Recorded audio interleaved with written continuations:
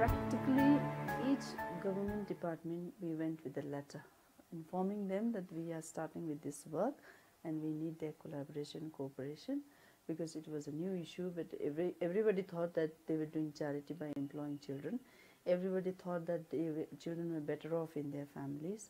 We worked from the beginning itself with the municipal government, because they are the ones issuing license for the business entities. So that way that we made compulsory that they should not issue license for the shops and all if they employ children.